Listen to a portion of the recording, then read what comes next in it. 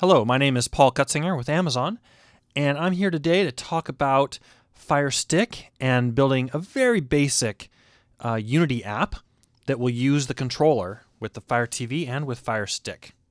So let's jump in and get started.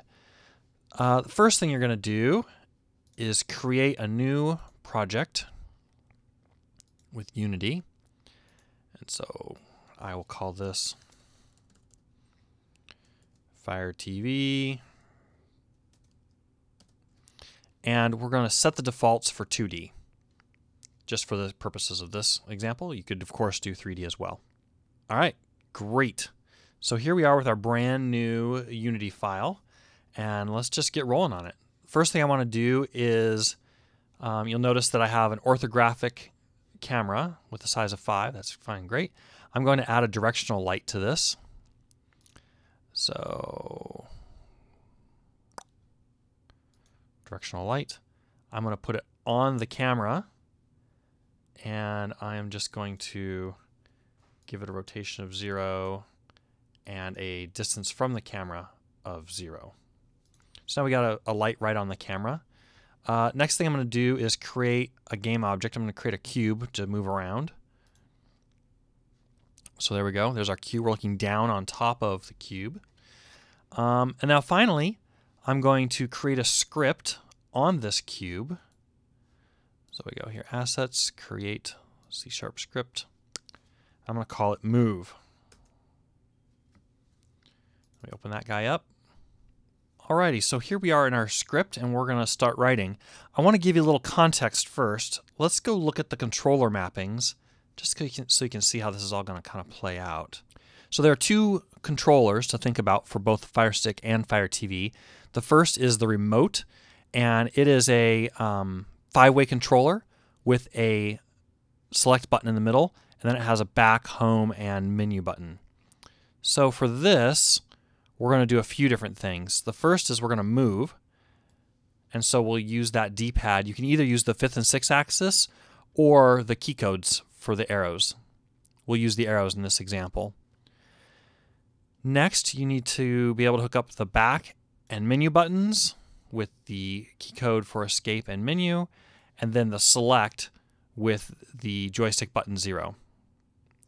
We're also going to hook up the game controller, and we'll use the X and Y axis plus the joystick button 0 for A. So let's dive in and get our guy moving here. Alrighty, so the first thing we'll do is we'll get a couple variables going for ourselves here.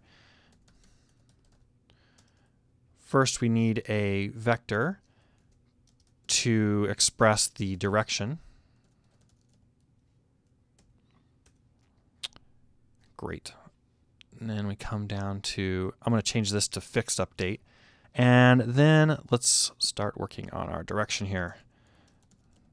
Direction equals new vector 2. And we're going to get input, get the axis raw, and I'm going to get this from horizontal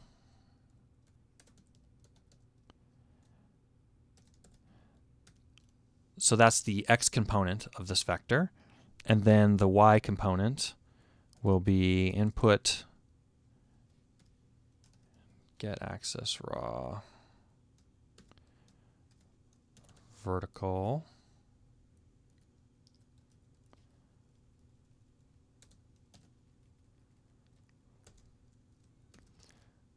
and then I'm going to multiply that times time since the last frame.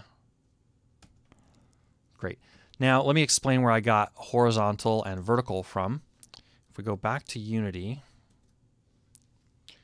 and we go into the input manager, so it's under Edit, Project Settings, Input, we can see here the list of axes, and there's one for horizontal, which is the left and right arrows and the AD button.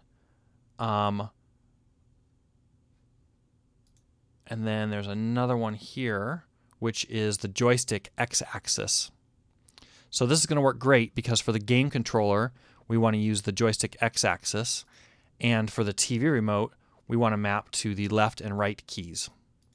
So this is going to support horizontal for both controllers.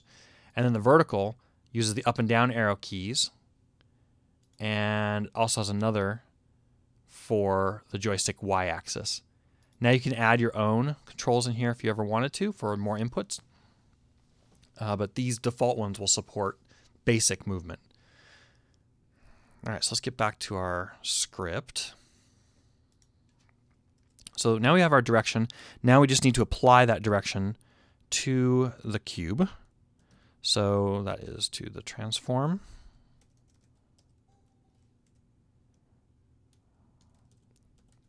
We're going to translate, and we're going to go in the X direction that way, and in the Y direction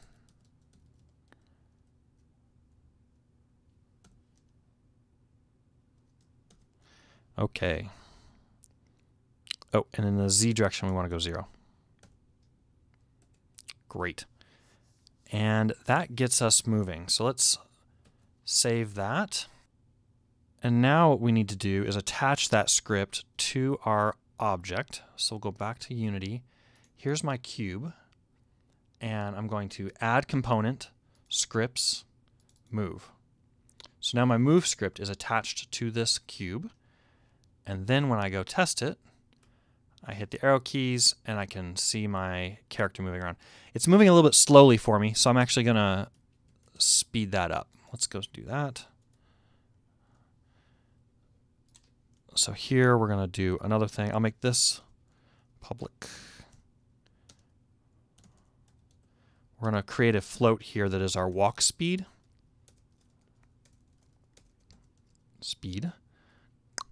And we're going to equal this to 3. So we'll go 3 times as fast.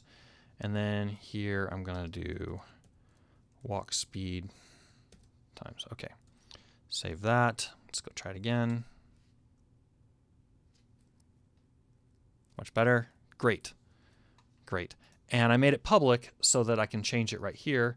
If I want it to be 6 times faster, I can simply change it there, and now it's 6 times faster. All right, great. So that does some basic movement. I'm going to add some UI here so that we can sort of get some debug text going. And I can see what's happening beyond just the movement. So we're going to do a little on GUI. And then we'll add a GUI label.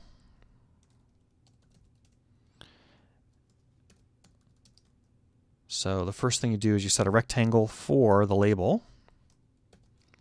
And in the X, I'll go screen width divided by 2, so I'm going to go right in the middle. And then I'll do the same for the height. Screen dot height. We'll divide that by 2. And then, I don't know, I'll make it great. And then the thing I want to print here is the direction. And I got to convert that to a string.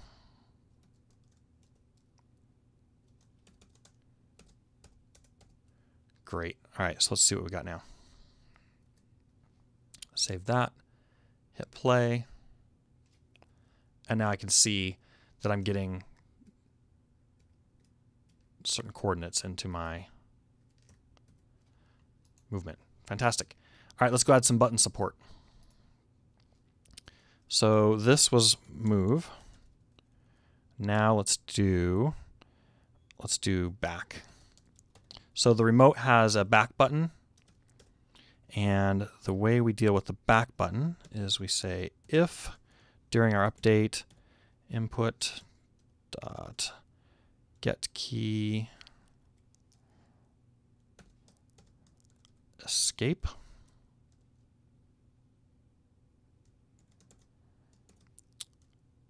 Then, so what I want to do now is set a Boolean to detect whether we're hitting escape or not.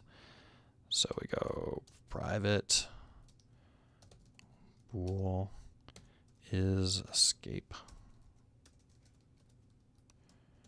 pressed equals false. And then here we go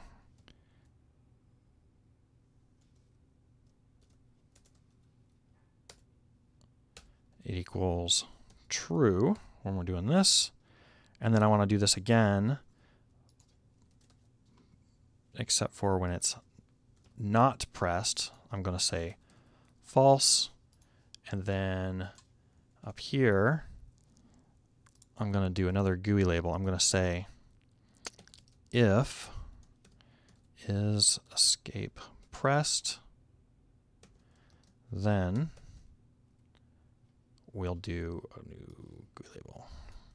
So I'm just going to show that you're pressing the escape key. All right, so I'm going to, instead of putting it directly in the center, I'm going to put it 50 pixels lower. And then I'm going to, well, actually, I don't need to do that. I can just put escape here.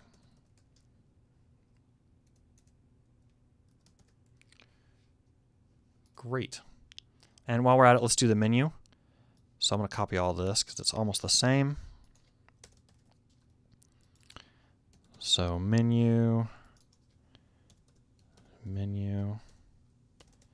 Oop, I want to do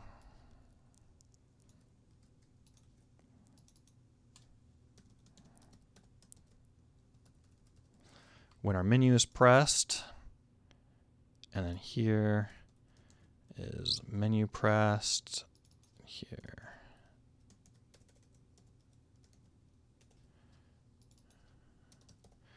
And then likewise, let's clean this up a little bit. I'm going to do the same kind of thing. So if the menu is being pressed, we will display that on the screen.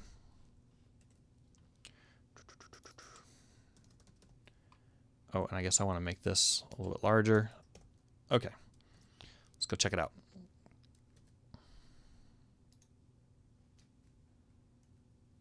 Okay, I hit escape. There's the escape button. I'm pressing it. I'm not. I'm pressing it. I'm not. And we'll have to check the menu when I get to the controller because I'm not sure how to check a menu on a keyboard. So let's just go on. So the next piece that I want to implement is the select button. Let's do that.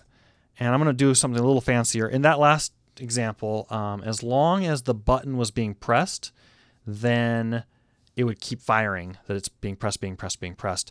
And what I want to do is actually have it do an action one time for each time you press it.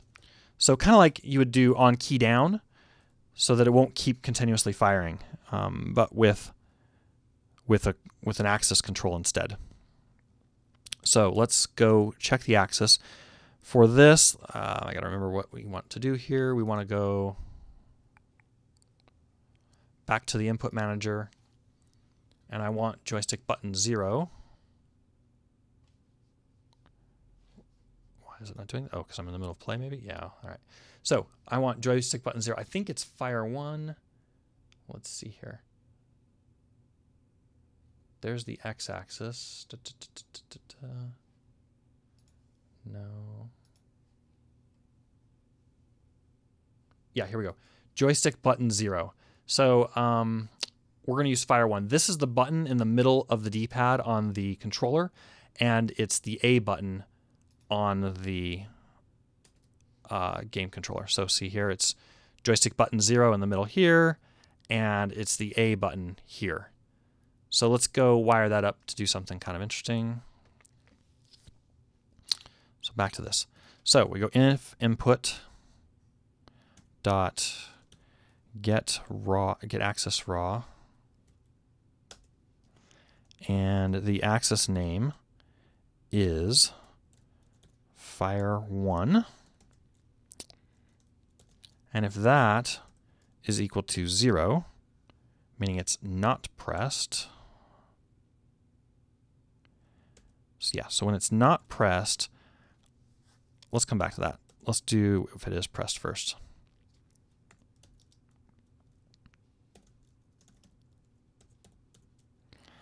So get access, what? Oh. Oh. Jeez. Sorry about that. All right, so if, I might edit that out. Now let's do the case where get access raw. We're gonna do the case where the button is not pressed and where the button is pressed. So this is not equal to 0. That means, so this is not pressed. And this is pressed. Okay, so when we press the button, what I want to do is check to determine if the access has already been pressed once this frame. So I need some sort of way to check that. So I go if, here I need another Boolean. Is access pressed? Okay. So now if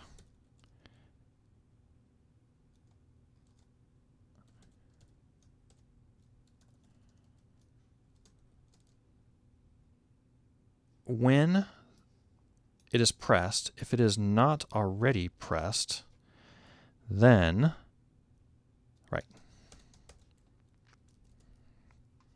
So that means this is the first time detected a press. So now I'm going to do some things here. I basically want to change the color. I'm going to flip the color between green and white. So we go if, I need to go create another variable.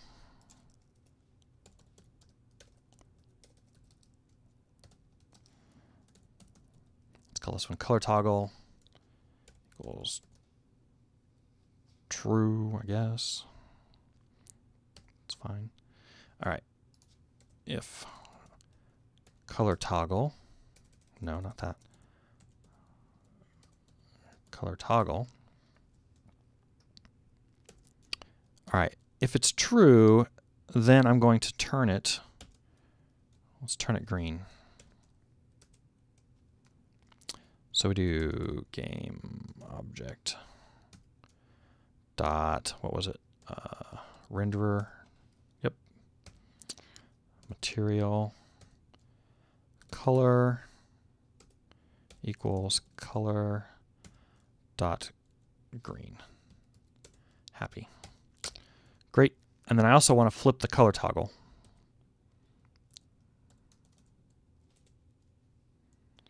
Equal that to false. Awesome.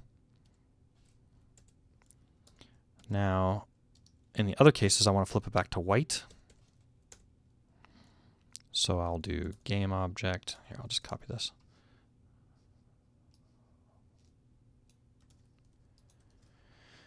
And here we're going to make it white, and we're going to flip it back to true. Great. So I come in here. If the button, this is the first time it's been pressed. So we go, yep, the button is currently pressed. So then it says, has it been pressed yet? And we say no. Go through here, set it to green if this is true, and set it to white if it's false.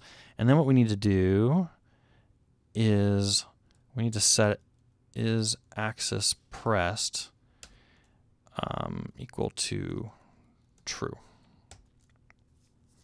Great. That's basically saying, yep, now the button is pressed.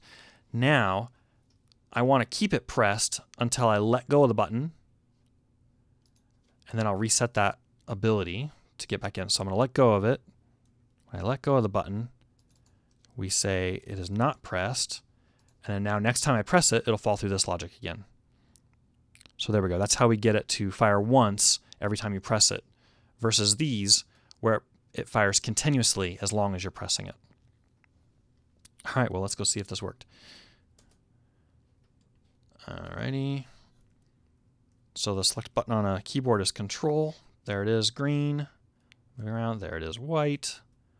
Press it again, green, white. Awesome. Okay. So with that, the next step really is to go get it set up and test it on the device. So that's all we need to do for the script. We need to now go into Unity, and we're going to set up our build settings.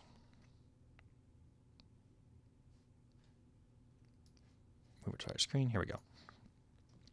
So Fire TV and Fire Stick are Android devices. So we'll click on Android, and then we're going to go into player settings and set the basic things we need to set. You, of course, should set your default icons and product names and all that good stuff.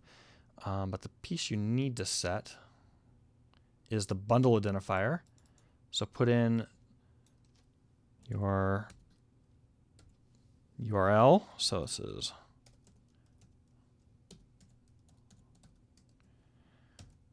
Fire TV demo. Great. And then set your API level. It's a API level 17, 4.2 Jelly Bean, level 17. Great. And then, oh, here's a key thing. You've got to add current. So I don't currently have the scene. Yes, I do want to save the scene. That is, I don't know, we'll call it main. And then you add it to your build. So that way the scene main will be added to your build. All right. Now we can build now, but we need to, I want to do a build and run and test it on the device. So the very next thing we need to do is go connect to the Fire TV with ADB. So I will flip over to that device. Okay, so here we are on the Fire TV screen. And this is identical for a Fire TV or a Fire Stick. So let's go down and get this guy configured so that we can sideload applications to it. First thing we'll do is we'll go to System, Developer Options, and we're going to turn that on. ADB debugging. We turn that on. That allows us to connect to it. What else do we need to do? Okay, we need to check out the network. So we're going to be here at the IP address of 192.168.1.17, and that's how we'll connect to it. And then the last thing I'm going to do is I'm going to get the other controller hooked up. So Bluetooth controller, add a Bluetooth controller, and I hit the home button for a few seconds on the controller, and you'll see these lights that'll flash back and forth. And it is now searching, found it, pairing it, and then, yep, I can move around with the game controller. Okay, great. So we've got that all working. Now what we need to do is go back into Unity and get this app installed. All right, so now let's connect up to this device.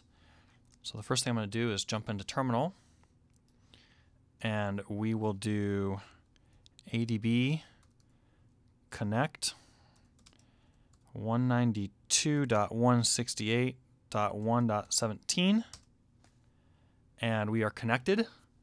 And so I like to do a little good old-fashioned ADB devices just to make sure. Yep. Great.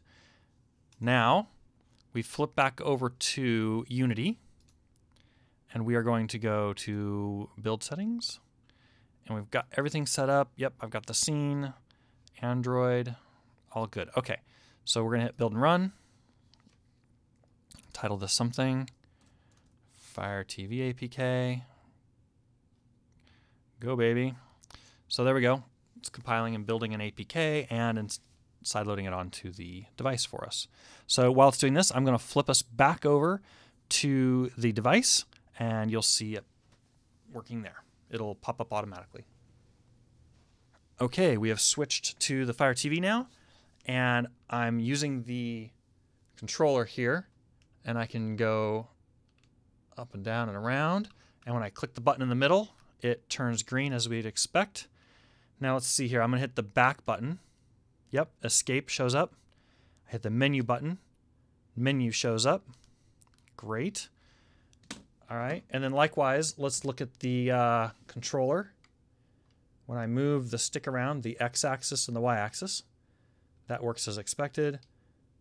Back button, menu button, and then A is the button to change its color.